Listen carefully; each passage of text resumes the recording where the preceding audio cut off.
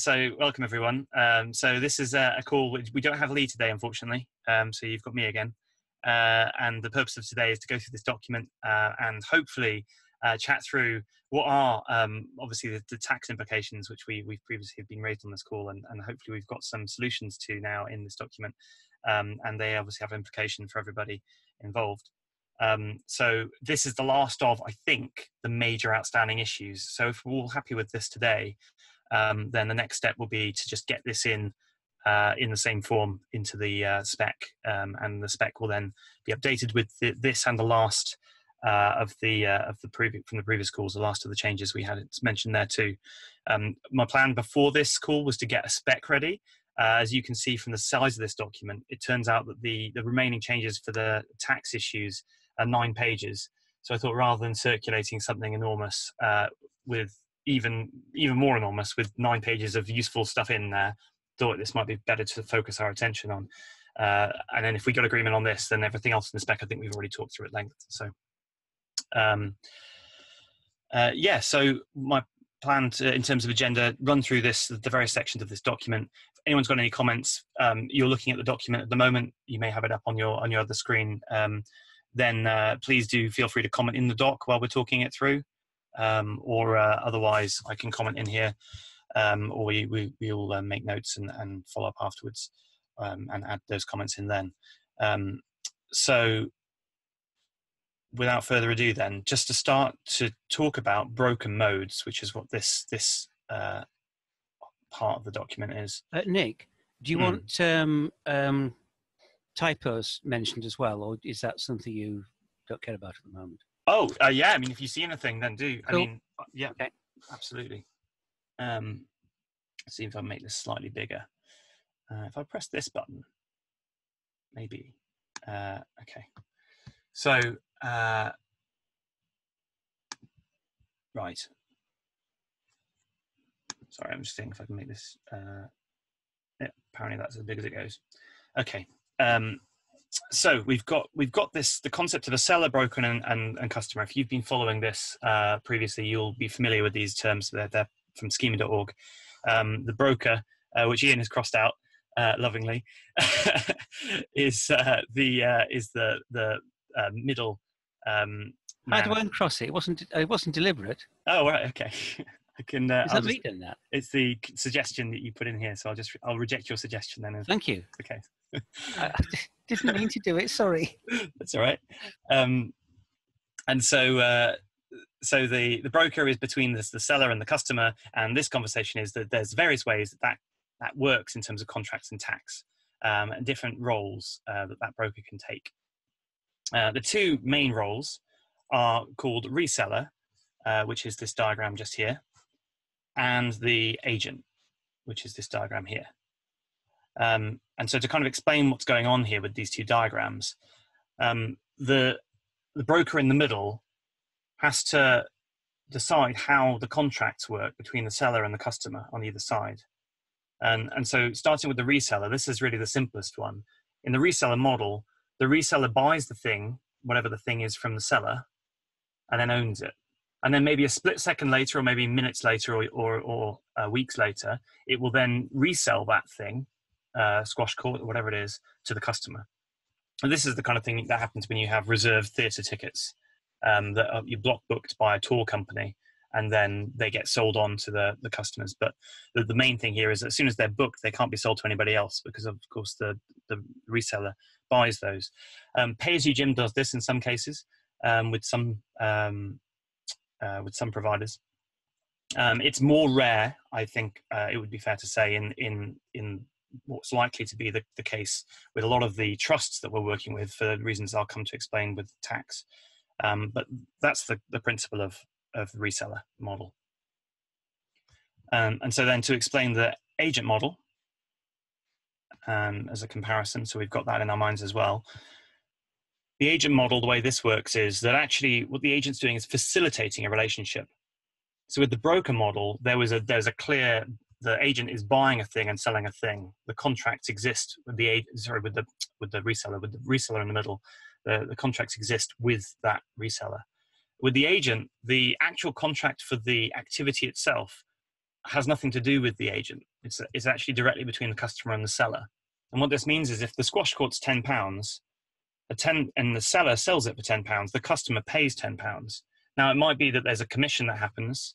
That commission is that right-hand arrow. But that commission is entirely separate. The customer doesn't see it. The VAT, it's separate. For contractual purposes, it's separate. So it's a £10 transaction. All the agent's doing there is allowing that to happen. Legally, it's between those two parties. And then the last one of these diagrams is without a broker involved. Obviously, the customer can just buy from the seller, which we still need to support as part of this specification. But that's just to say that is supported. It's obviously quite straightforward because it's just a single relationship, and we still need to consider it. Nick, with an agent relationship, does that imply that the agent has to sell at the price the seller indicates? The agent, I can go to the definition of an agent, which is quite handy here, is authorized to act on behalf of another and to create legal relations with the customers on behalf of the seller, and also to negotiate on behalf of the seller. So what that means is that the agent is given permission by the seller, although obviously it has to work within the parameters specified by the seller, to sell any of the things that the seller has for whatever price that they agree, which could be variable. It doesn't have to be necessarily what the seller is specifying on their website in our context. But when the contract is created, so let's say that a £10 squash court was reduced to £5 because the agent had negotiated a deal with a customer, and the seller was happy with the agent negotiating that deal to £5. The agent would override that price from 10 to 5, but the contract would be between the customer and the seller. So the seller would be saying it's £5, the customer would be paying £5, and that contractual relationship, that top arrow there, would be for £5. Okay, and none of that money can stick. Well, that's not true. I'm just saying that is a situation where the agent takes a cut before passing the money on to the seller, because in this case the money is going to be taken by the broker, the agent broker, isn't it? That's exactly it. So the agent won't take a cut. That's actually some quite interesting research. And actually, if you look at the way that Stripe and other things work, Stripe doesn't take a cut actually in that arrow either. And so the way it works with taking a cut in inverted commas is that's actually a separate contractual relationship, which is called the internal contractual relationship between the agent and the seller. And what happens is that the customer pays £10 to the seller, and then the seller pays whatever the commission is, £2 to the agent. Thank you. And for the way that Stripe does this, actually, so that you guys are aware, if you look at Stripe's tax or documents in there, the Stripe commission, actually, the way it works is when you pay £10 to Stripe, the seller receives the £10 in their Stripe account. That contract is fulfilled, £10 for the seller. And then when the payout occurs in Stripe, which happens on a daily or weekly basis, the payout includes the other contract, which is this agent-broker contract, and it reduces the amount paid out to the seller by that amount. And so if you've taken a £2 cut in inverted commas, there's a separate contract that is that £2 cut, and the money is deducted from the amount before it lands in the bank account of the seller. But it's important to note that the Stripe account is still the property of the seller. So when the customer deposited £10 into the Stripe account, before any money was taken off, the £10 is the seller's £10 at that point. So from a VAT perspective, and from a contract perspective, if there was any issues with that, if there was, if the session didn't go ahead, or if there was any liability involved, or if there's VAT to consider, if there's a trust that can have the 0% rate, is exempt from tax, then all of that still applies to the £10, because that's just a direct £10 payment to the seller from the customer.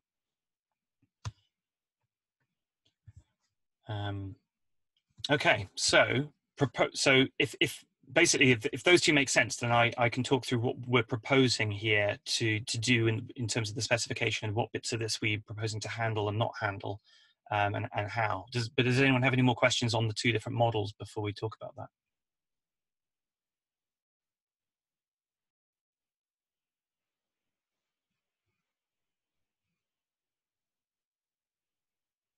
Okay, all good. So the proposal for the way that we would handle, let's start with the agent. The way that we would handle this is we would only, this specification would only cover this contractual relationship, at least in version 1 initially, between the customer and the seller. And that is a £10 squash court, which could be overridden, we'll talk about that later, to £5, say, but whatever the number is that the seller is actually providing that for, that is VATable at that amount and that is contractually sold for that amount, that is what this specification would cover. There's a separate transaction that occurs between the agent and the seller for any cuts or fees or whatever might be happening there for commission, which could happen in a number of ways. It could be monthly, it could be the way Stripe does it at the end of every day. And there's also another relationship between the agent broker and the customer, where the agent broker might well actually have a £1 booking fee that it separately charges to the customer, which is again not related to that. So there'd be two on the customer's bank statement, on the credit card statement, there would be two transactions in that case, which is also possible. But again, suggests that is actually not included in this scope, primarily because in both of those cases, there are a number of different ways that those transactions can occur and be reconciled, and they don't actually make any difference to the main transaction that's occurring here that we care about and need to reconcile into the booking system.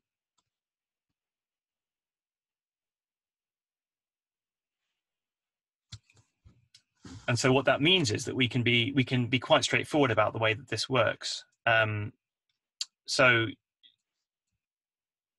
it means that we can do something like this to talk about tax, where basically we can say we want to purchase a particular thing, and the broker will give us the amount. Sorry, the seller, the booking system will give us the amount of tax that is related to that thing, and then we can crack on and transact on that. But we don't have to worry about commission. We don't have to worry about anything else. And when the total is calculated, which is just down here, when the total is calculated, the total can be calculated again for that one arrow.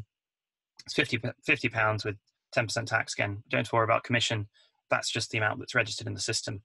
And so it makes that much more straightforward. We can talk about the detail of the tax bit of this in a second, but just to give you that kind of flavor, it means that we don't have to put, none of these responses and requests need to have anything to do with commissioning at all.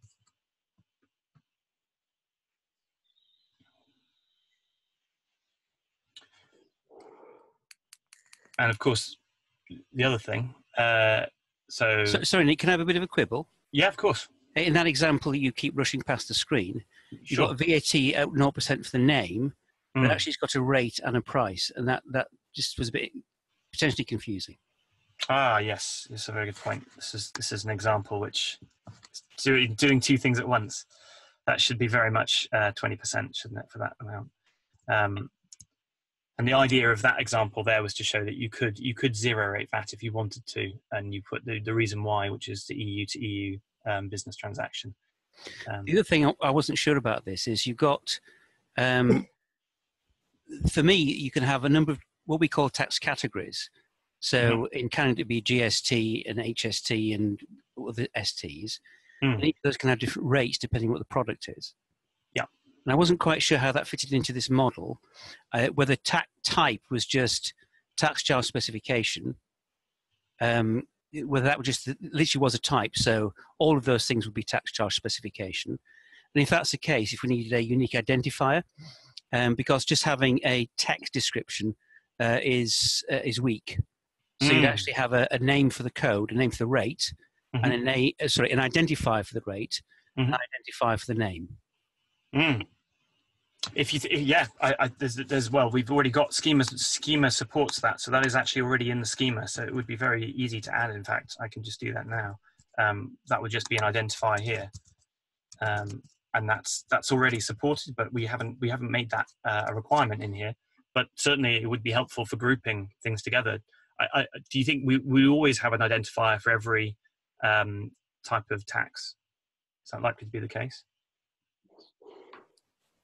certainly when you go outside the UK, I think I think that would be useful. In the UK, it's less critical. I think Jersey might have some peculiarities there, but I'm not entirely sure. They've certainly got different tax rates than we have in mainland. Are these standardized, these identifiers, or are they likely to be custom per system? Custom per system. Great. Yeah, I'm judging by that, Raim, that you have identifiers also. Yes. The other thing which I was going to point out is if you are going to have tax at a line item level, then you're probably going to want to follow the best practice guidelines from HMRC, which is to calculate tax to 4 decimal places so that you don't get rounding issues. Great. You've also got to think about how to calculate tax when you've got quantities. So you've got 2 items here, and we're just going through a bit of an internal debate about this because it's not fully clear globally. But it seems the best practice is to multiply the unit price. I'm talking about net tax-based countries here by the quantity, and then from that work out the tax rather than work out the tax on the unit price and multiply that by the quantity. So we would rather this not be the unit tax spec, but actually be the item tax specification. To be perfectly honest, I'd rather you took independent advice on that. what, I mean, so looking at the VAT, so I actually spent quite a bit of time reading HMRC's guidance because we've had so much input on this stuff. Thought it might be good to go to source, and actually they're very good. They've got a page which I'll just bring up now, which has got a bullet pointed list of everything that these things need to have in them, which is incredibly useful for a VAT invoice. Whoops. And so in there it does talk about line items, but it does say that they're not required necessarily. But it's actually got HMRC actually do provide what you can see here is a let me just pull that across the other screen. Sorry. Is a sample template which includes the columns for your ideal VAT return, and as you can see, they have indeed put the total on a per line item level. So they've calculated they've got the quantities, then they've got the unit price, they've got the total, and then they've got the VAT. So it would be consistent with what they're saying. I was going to say some things will have variable VAT rates or VAT exemptions, if I remember correctly, especially around if you're doing discounts for particular groups like children. So I'm not sure how that would come out if you had it as a total VAT rather than a line item VAT. It's worse than that, actually. Some items might have multiple rates of tax on them as well. So you might have a item that you're selling which I'll just make one up off the cuff, which is £25, and of that £25, £5 of it is taxable and the other 20 is not. Is this per unit or per line item? Per unit. Right. Interesting. Ray, do you store it per unit or per line item in? We store it. Hold on a second. Check's the source. I know that we store it with up to 4 decimal places. I just need to check to see if hold on, SQL Server's taking its time. If we store the unit amount or if it is the net amount. Okay, while you're checking that, I'll put that comment in. We'll see if we can. We'll definitely corroborate off two. We've got clarity and legend, and then maybe ask a third independent if there's a difference in that. And sorry, Ian, you said you were undecided about which legend is doing at the moment. Is that right? We're chasing down international viewpoints on this. Yes, what we do might be changing soon as well. Okay. As we take on international influence, shall we say. That's good code. What was I looking for? That's it, yeah. Okay, so with it sounds like the structure here is right. We've got name, price, currency, and obviously, and the other thing to mention is rate. So actually the rate is required, and there was some debate about this with various people, but the guidance does include specifically the rate of VAT in the list of things? I think you need to have an identifier for that as well, because you can have exempt and zero rated, which are different VAT rates, even though it's the same amount. Yeah, that makes sense. So I suppose with this approach here, we can have the identifier, which can then be whatever the uniquely identifying the name and the rate. Yeah, but in the UK, we've got one type of tax, VAT, which can have in mainland UK 3 values: 20%, 0% exempt, or 0%, 0%. See. And you have to report the exempt and the zero rated separately. Yeah. So I was assuming you would do something like this. So you would create the identifier to include. That's kind of all right, but then when you get to Canada or the States, you've got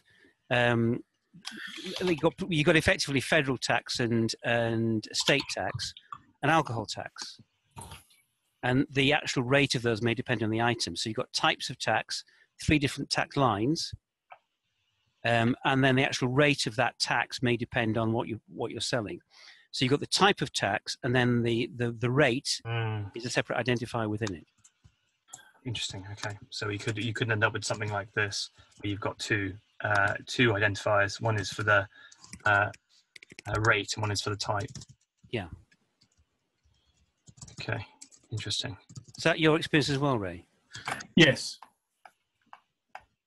Okay, so what we're doing, we are storing the unit amounts, and I'm just checking to see if this is a calculated or a stored field. Hold on one second, because we've got columns to 4 decimal places for gross amount, VAT amount, and net amount, but I think the net is a calculated one, which just takes gross and subtracts VAT.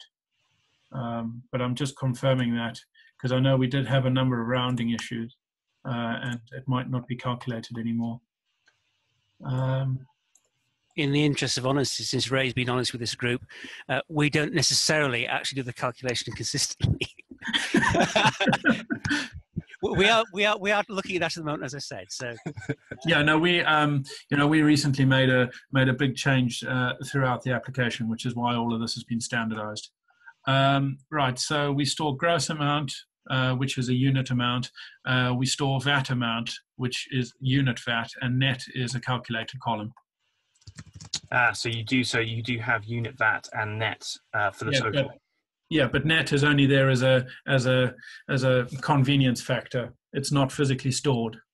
It's actually a great deal simpler in a gross tax environment than it is in a net tax environment, because you can gross up the total, 20 items at £3.76, and take off divide by 1.2. Yeah. That's right. But if you're actually in a country which starts off with net tax, then it's more challenging with rounding errors. Yeah, so you've got to store the net and then gross that up before you add the tax. Yes. Well, this is actually another question that I had. So one of the assumptions we've made here is that the unit price specification must always be gross. Now, is that universally true, or is it sometimes the case that the unit price, which is the offer price of £5, might be net? It is universally true, I'd say, here in the UK, but certainly outside of the UK, in the US and in Africa, it is not necessarily true. Interesting. So it might be that we need to be able to set whether unit price specification is actually representative of net or gross. Correct. Because if it's a net price specification, discounting and tax combined starts to get horrible. Amen. I've worked on several systems through the years which have been translated either to or from VAT from a GST setup, and it's always nasty. Goodness. So presumably we can't just, if we did have this as always gross in a net-based system, you couldn't just gross it and then work backwards. No. Doesn't work. You get horrible rounding issues with the when there's random discounts applied and all sorts of promotional offers and things like that. Okay, right. And just a quick terminology question. So previously, I'd actually included in here the there's a value-added tax included property, which is already in schema. But I don't know if anyone has any opinions on this, whether value-added tax, because sales tax is another type of tax which is in the US. Value-added tax seems to be in most countries in the world, but the US is a bit different. Does this term actually cover what effectively is net versus gross based, or do we think it should be something different to say net or gross? I would say that for the avoidance of doubt, I would say that we should not be using value-added tax terminologies, because that implies that it's all VAT specific and is not geared for a GST environment. Right. Okay then. So we want a property that says net or gross, basically, that sits in. Are they the words that we would use in the term? Yeah, I'd agree with that. Include a term in the unit price spec. I mean, you know, I've just a thought out there, rather than making this horribly complicated right off the bat. You know, because this is primarily focused at the UK for now, it might be that version 1 of this goes through with gross options only, and a future revision adds in all the support for other taxation systems. Mm-hmm. Well, so what I guess trying to understand here is that if we include the type and rate identifier here, and we include gross and net as the two options, obviously the calculations of what is supported by each system might be different, because a system might refuse to support net if the setting is set. But in terms of the way that the kind of fields, I suppose, are laid out, the properties here, would that cover net and gross?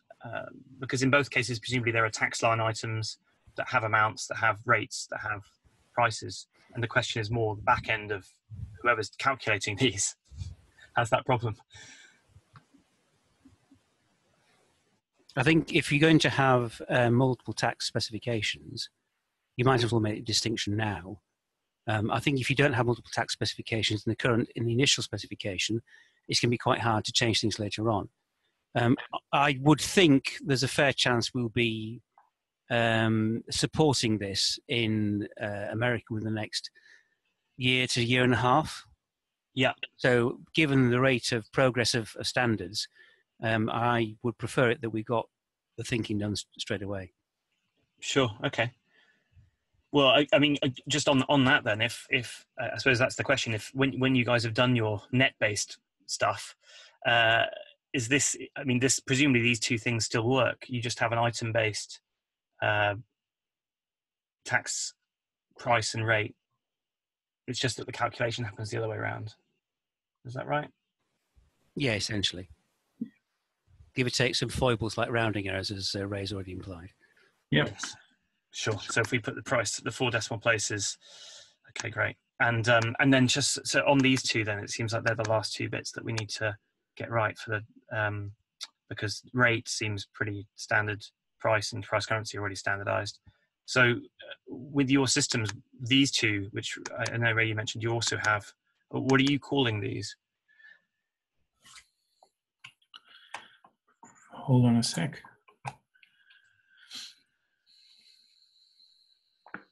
I think ours are called category and code, and I'm not allowed access to the database for things like that. So, okay. So what we've got on our lines is a rate code, but that rate code is where it is a richer item elsewhere in the schema, which has got the actual rate percentage and the type identifier on it and things like that. So, yeah. So you've got a single code that does it. Yeah, we have a single code, but we would then have multiple codes exposing all of the different permutations that you needed. Right. Okay. So it seems like, because that was what I was saying originally, with this just having one identifier and combining them like that, so you'd have a single code. What's the value of having two rather than one?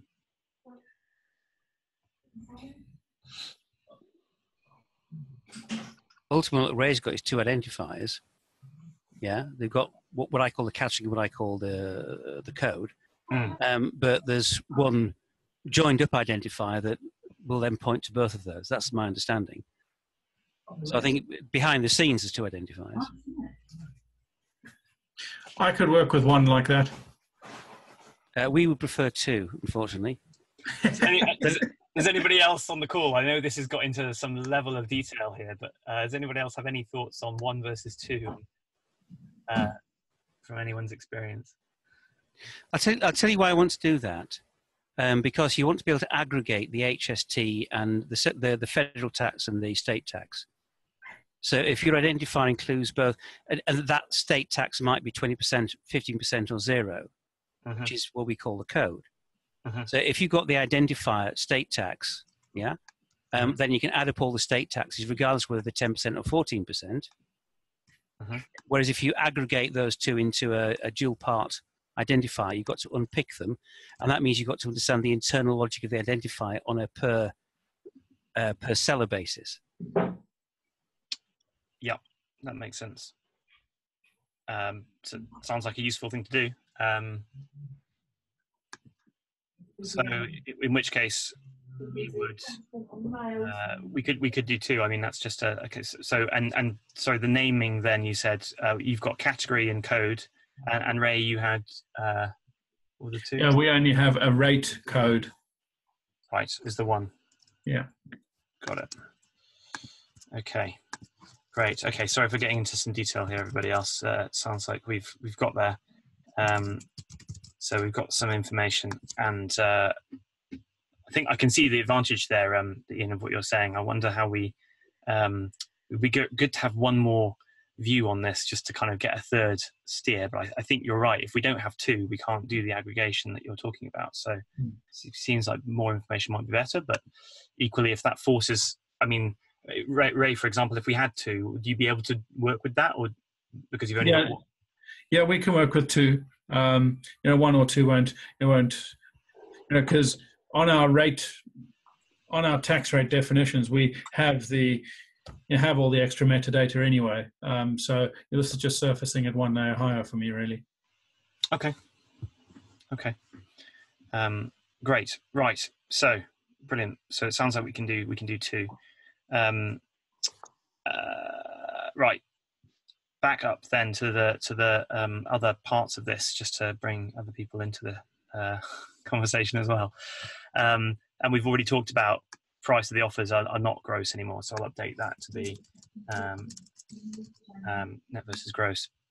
So we talked about the contractual relationship between the customer and the seller. That would be what it covers. Obviously, there's lots of different types of VAT in there. The way that this is currently set up is that the VAT is calculated by the seller, by the booking system, which for innovators who might be listening to this thinking, how on earth do we do this, data users? Well, the booking system does it, so you don't need to worry about that, which kind of makes sense because it's the seller's responsibility to actually get those VAT rates right in this relationship, and obviously the booking system is the seller's system, and so it would make sense to put the responsibility there, and obviously that's where a lot of the complex logic already lives as well. So I suppose, is everybody happy with that in terms of responsibility and where that sits? Am I right in understanding, sorry, it's Kent, am I right in understanding that both the agent and the reseller models will be in the spec? It's just that the agent model, this one that we're looking at now, is the easier option, as it were, for a agent to a broker basically to implement, because we don't have to worry about the tax, is what you're saying? Yes, and that's right. They're both in. Okay, so what happens with the finances of it? So if the money is taken by the agent and then passed on to the broker, onto the seller, so it's taken by the agent broker via like the payment method that you'll have within the system, and then passed on to the seller, and then a fee is taken off afterwards. Is there any complication with the agent holding the money in a middle account, as it were, between the two? Is that going to cause problems with tax and so on? So say we hold on to it for a week and then we pass it on to the seller. is that going to cause any complications in that contractual relationship? Yes, there's a word for this, isn't there? The state of the money not being in either place.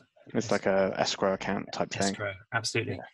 Yeah. So my understanding of how this works with other organizations as well. So I'm looking at MoveGB and their Move credits. In MoveGB, you purchase Move credits, and then those Move credits are used to pay for the activity. And so the taxable amount is actually the Move credit. Yeah. VAT, the VAT would be on Move credits. And using that as a small segue to a different point here, one of the advantages of this approach is that if when the VAT invoice is generated, that is actually generated by the broker. Generated is sent by the broker, and if there was a different currency in use, like a Move credit, the broker could then use that currency in their invoice, as long as the VAT amount is in sterling. At least in this jurisdiction, that's all fine from a legal perspective. And so, all that to say that you might have a problem if you're holding the money, depending on your financial where that money is technically sitting. Because if that's technically your pot and the money is being paid to you as an organization, then that would be a reseller setup. But I think you probably need to, in either case, I think this spec would support it, because either you're an agent like this contractually, and the money's just for some reason you probably need to seek legal advice on that. Yeah. It's okay that you can hold it, but I suppose if not, then you would be in this situation where the customer is effectively paying you for something, and then you're independently paying the seller. And just so for visibility, the way the tax works in this situation is that you effectively have a B2B transaction between the reseller and the seller, and that incurs a tax which would be probably 20% in a lot of the trusts that would otherwise be exempt for individual sales. Yeah. And then the item then gets sold on to the customer as it would any other item, again, because the reseller broker is unlikely to be exempt. It's unlikely to be a not-for-profit organization that meets all those exemption criteria. It would probably have to then charge tax on the VAT on the same in the UK. Okay, so I'm kind of comfortable with the two models. It's a technical question, I suppose, is the problem of when you have the customer with the contract with the seller and the payment goes via not the reseller, the agent, sorry. So the payment goes via the agent, is how to deal with that? Or is it that there's an expectation that the payment would go directly to the seller via a different payment mechanism, but then technically that'd be very hard to implement? Well, so the way that Stripe does it is that the seller has the bank account, the Stripe account. And so it's with Stripe that when the customer pays the seller, it really is this model here. Yeah. Because that's worked out because yeah, exactly that. It's their account. Okay. Nick, you talked about Move credits. I was not entirely sure I understood that. So I can buy some Move credits. We got some vouchers that you can do for that, countdown voucher type thing. Yeah. So you've got 10 Move credits, and you've paid £20 for them, of which £4, give or take, is tax. Yeah. Okay. So you get invoiced for that. That's the bill. Now I then come and apply my Move credits to a Move thing. Yeah. What would that appear like? Because you're talking about that appearing as sterling, but in fact, there's no financial value in that transaction. Thank you for paying with your Move credits. Well, so there is a financial value if the Move credits are used to purchase from the seller. Then there's a monetary value of that, and if they are trying to use the tax exemption, then the customer purchase from the seller using the currency of Move credits would still all the same be the customer purchasing directly from the seller. And so the way that would work is, of course, that the bank in this case, which is facilitating that, which is the Move credits in the middle, which is it's not really on this diagram, but that would be the agent broker would be facilitating that bit of the transaction, like Stripe does. Would be saying the customer in their account has this many Move credits, they're being paid to the seller, for this amount to buy a £10 squash court. Now, obviously, they would need to have a conversion from move credits to pounds in order to purchase that thing for the customer to purchase that from the seller, because it has a monetary value. And so it's that amount that would then be taxed. You see, the model we have for that is that what you're doing is you're effectively putting, the word's gone from me already, you're paying in advance into accounts receivable. So you've already accounted for the tax. So yes, that would be the case for a voucher with the seller, but this is because this is a voucher with the broker, and the broker's a separate organization that's facilitating. It's the tax, because it's back to the question about which one of these it is. If it's the case that they've purchased a voucher with the broker, and that is then can be spent with the seller as a separate transaction, and the broker does that, it's more like this. However, if the amount of money that's being given in move credits or whatever it is actually given to the customer to spend, then the customer can spend it with the seller directly, at which point that's vatable. Because when they purchase the credits, they weren't purchasing them from the seller. You see what I mean? Whereas usually with vouchers, you would be. Yeah, but you've bought it from the broker, and the broker has already paid tax. They've paid that tax. You got that £4 tax they paid to the government already, because you buy the vouchers, you buy the move credits in advance. Actually, I don't know if they do. I don't know if they do, because if you're there's a credits section of the tax stuff which I think says that you do not adjust the price. So I think basically you don't need to charge if it's just a conversion between currencies. You're not actually buying anything, provided the monetary amount's the same. So you don't charge VAT when you buy the credits. I believe that's the case. I suppose that's separate point to clarify. But then I guess if it doesn't, don't know if that affects the specification necessarily. Although it's good to. Yeah. Okay. Let's move on from that. I don't really understand this, but I'm sure that I don't understand it. But it doesn't matter. No, that's okay. Yeah, that's okay. Well, I'll seek to get some clarity on that particular point in regard to where the tax works with the credits, and just to check that this supports it. Sorry, really quickly before we move on, did you say that if the broker holds the money in escrow, then that might count as a reseller relationship? Sorry if I misheard you. Well, that was the question. We weren't sure about the answer for that. Do you know anything? Yeah, so it doesn't really matter what happens to the money as long as it's accounted for correctly. So the agent or the agent, like My Local Pitch, can hold the money on behalf of the seller. As long as VAT is accounted for in the right way, we can then pass the money on to the seller and still act as an agent. So just because the money comes via us, that doesn't make us a reseller, as long as it's accounted for correctly. So, for example, what that means for our VAT returns, and we've just had a VAT audit, so this has all been signed off by HMRC. We very often will hold the money in escrow for our customers, for the operators, and then pass it on a monthly basis. And that's still fine. We account for all of those transactions as no VAT. The operator then just accounts for their side as having VAT.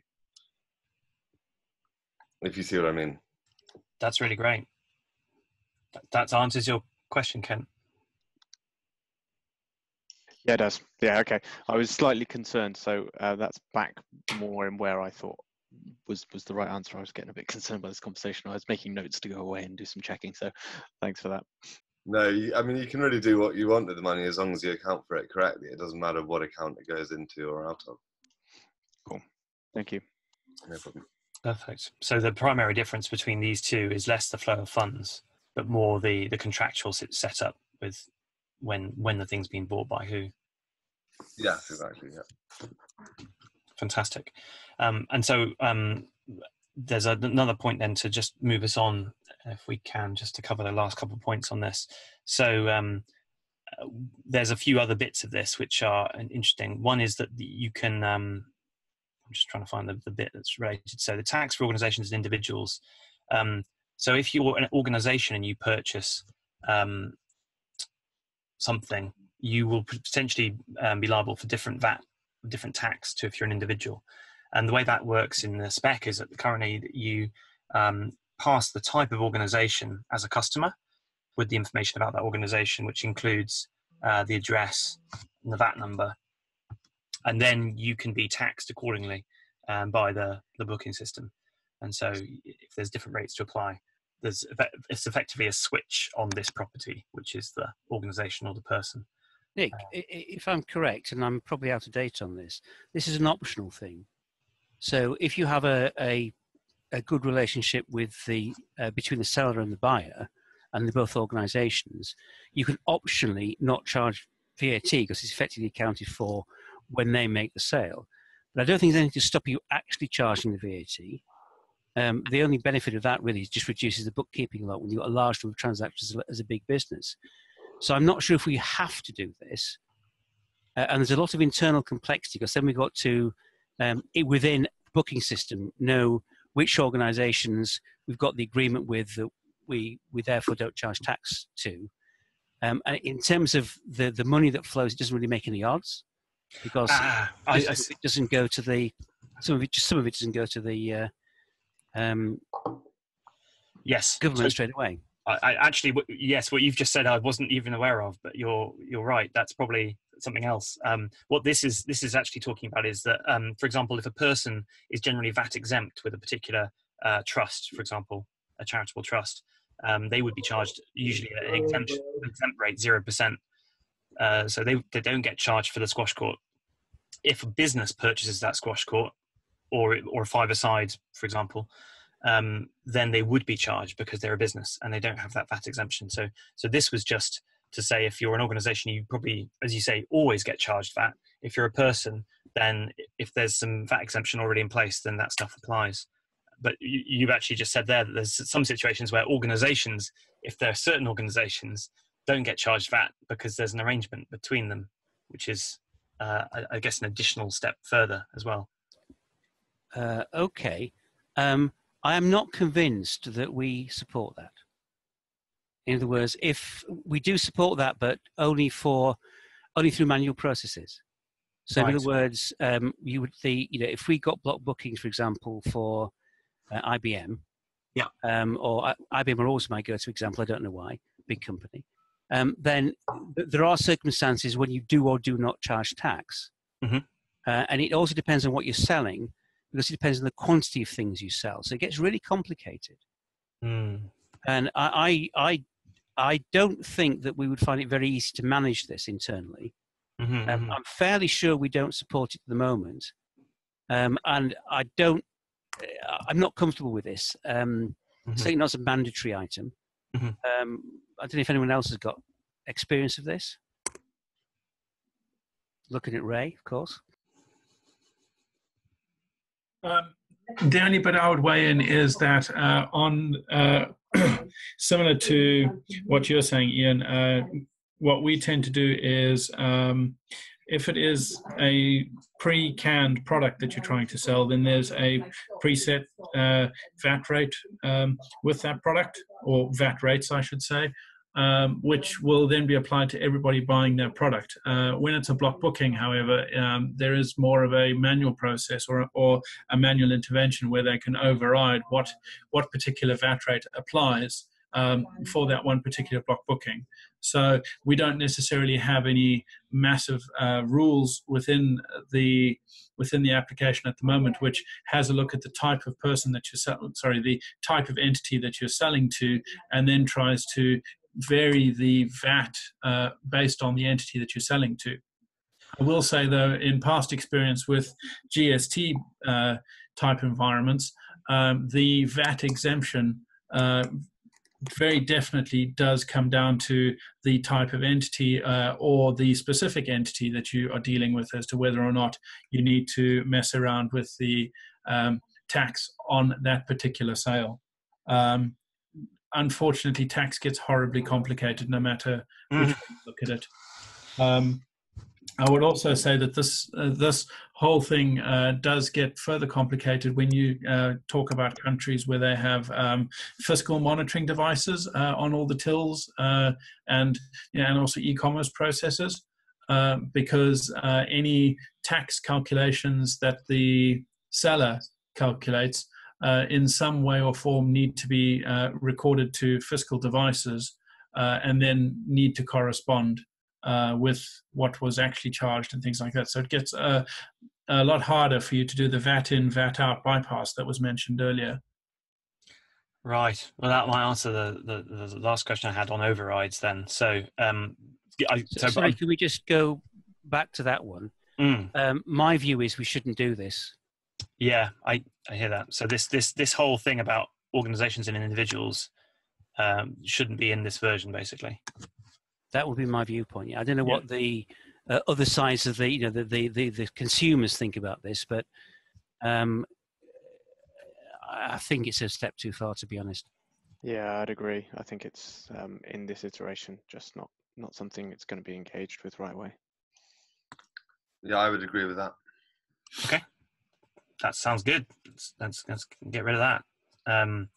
So last quick point in 2 minutes then is this price overrides. So I'm actually going to add to this slightly given the last conversation. So this is just basically saying if there's price variability going on, if the agent or the reseller has been given the permission to change and override the prices commercially, they can do that. They can just put a price override in, a unit price override, and then the booking system can take that and apply all the tax rules it would otherwise have applied to the same exact unit, and just reduce the tax amount, and then that would then affect the total.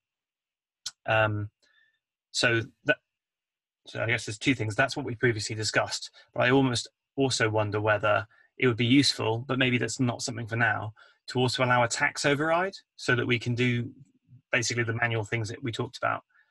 Or do we think that actually overriding tax within systems is more complicated than just calculating it, and we don't want to do that now? Are you saying that you provide a price override and the booking system, the seller, tells you what the tax will be? That's the current proposal in here, yeah. Because what I don't think we should do is to allow the broker to calculate the tax if they're providing an override, because I wouldn't trust them to do it consistently. No disrespect, gentlemen, by the way. No, I would say that there are too many things involved for them to reliably do it accurately.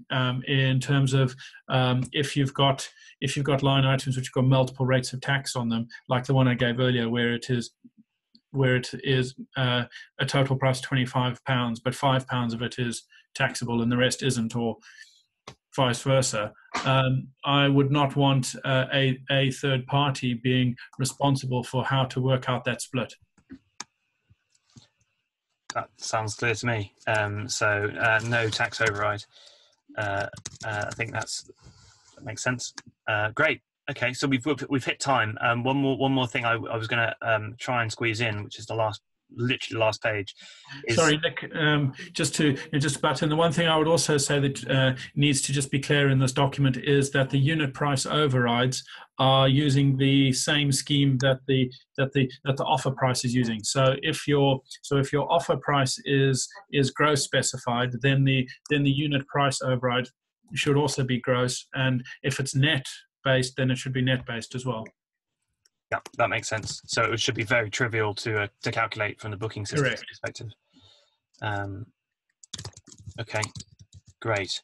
So the last thing then is just really quickly, this one thing, which is to allow for custom items to be added to the basket, which are just line items. The idea here was to allow for discounts to be applied by the broker. Again, if there was agreement with the the seller that was something that they would be happy to do. Hate this. Sorry, I said I'd go, but I can't. If you've got multiple items in the basket and you're applying a 5% discount or £10 discount, there's then the whole problem of how do you allocate that across the items in the basket? Yeah, so there's an allocation problem with this. Yeah, I don't like this. There is much more problem with this, Right, in that there is no way for us to report on this revenue correctly in ledgers, because we won't have GL codes, etc., etc. Okay, it's gone. That can be handled out of band if there's any issues like that. I think that's the only thing I really do have to go before listening to your answer to this, but I didn't really understand the comments you were making about VAT receipts, tax receipts. So a bit of clarification on that. But I'm sorry, I do have to go now. So my apologies. No problem. Thanks so much, Ian. Absolutely. Okay, so I think we've kind of got most of this now, and we've obviously hit our time box as well. So there is a little bit of clarification we need to do to just amend some of these things. I can put those in the next document that we send out. I think we've got enough information to do that. So that's been really, really helpful. The last thing Ian mentioned, which he's right, we didn't cover, was tax receipts by email, which was the suggestion here is to discourage the booking system from sending tax receipts and instead to have the agent send those. So looking around at different systems that do this, most things like Pay-as-you-Gym or Booking.com, there's only one receipt, one email that you get, and it's usually from the agent. You don't usually get two emails. And obviously when there's lots of different organizations involved, it could get quite confusing what that second email looks like and if it ties together with the first. So I initially started writing a big spec for how to tie the emails together. Then when the more you look at it, the more you realize actually that is probably not necessary. And so the proposal here is to actually just not have an email from the booking system and for the agent to be the one that sends the email with all the details of the VAT details, which are included, well specified in here. I don't know if anyone has any thoughts on that.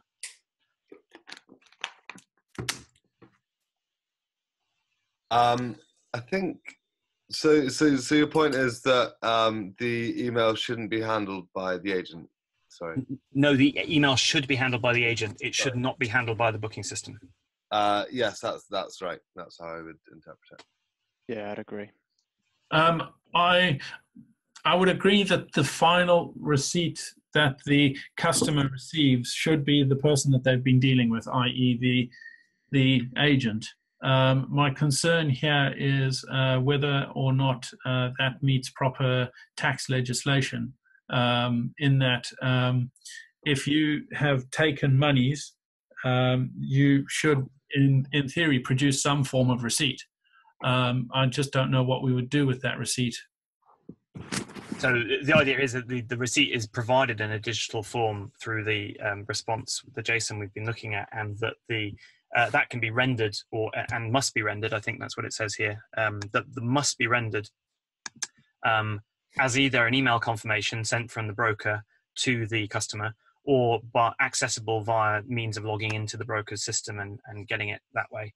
And from what I've read on HMRC stuff, it looks like as long as the VAT receipt can be retrieved within 30 days on request, or indeed is available from the seller, which it would be, I suppose. Then and any VAT receipt that's produced includes the VAT number and a few other items, which I think are also specified in here somewhere. Then that should be fine. Yeah, I would say that sounds fairly reasonable. The only little asterisk that I'd like to put there is outside of the UK, there are some countries which have got fiscal memory devices, which I mentioned earlier. So the seller is going to need to lodge something with some form of fiscal device, and that's normally a receipt that is quote unquote sent to the customer. Right. Okay. And so that's where we might need to basically ensure that whatever's in this JSON gets rendered very exactly into whatever email gets generated. Those fiscal memory devices are a real pain to work with. because you need to import all your line items with all their VAT breakdowns and everything like that. And in the case of a fiscal printer, for example, it has the layouts quite firmly defined within the printer itself. You don't send it a print job. You actually upload to it a journal entry of the sale, and then you say, please print this for me. And it will use its own layout information to actually format it properly on the printer. Goodness. Quite similar to this then. Yeah, that's how things work. Like, for example, in Italy, where they've got fiscal printers and all that sort of stuff there. So very interesting. Okay, so it sounds like there might be an issue there in terms of making sure the stored amount, what's stored in that printer, is the same as what's been issued, but providing that is the same, I suppose. Yeah. Okay. So, and this is it. So include sale details and tax receipts. So for the United Kingdom, the name, legal name, VAT ID, and address properties are all required. So the booking system would need to include this big blob of JSON with at least those mandatory fields: name, legal name, VAT ID, address, in order that that information could be rendered into whatever email receipt was sent. Yep. Okay. So it sounds like we've got agreement on that. Just as you say, Ray, that we need to make sure that if in the future those situations arise where there needs to be something that's saved somewhere, that can work out. I mean, it might be that in those cases the 2 emails are sent, but maybe for now we have 1 email sent, and then we can revisit it when we've got international problems, as it were. Because I mean, I suppose it should. If we set this up like this, it's trivial for an extra email to be sent, because actually it makes no difference at all to anything here. It might look a bit weird, and it might not be totally joined up, but at least it would work. And then we could always add more content in here to join the 2 together somehow if we were trying to. Okay, amazing, great. Anyone else got any final comments or thoughts before we wrap this up? Sorry for going on a bit longer.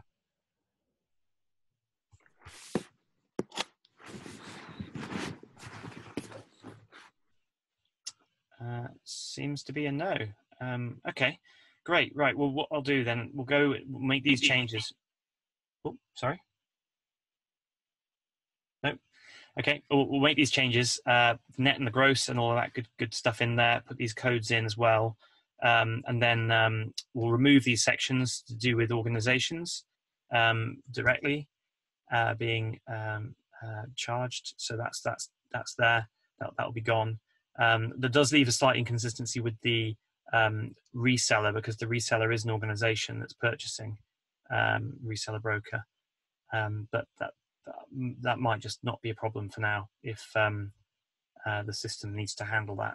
I guess that's something that can be figured out at the implementation stage, but I'll go through and make those amendments and reduce the size of it, which is always good. Yeah, next step will be to get that out into a final spec.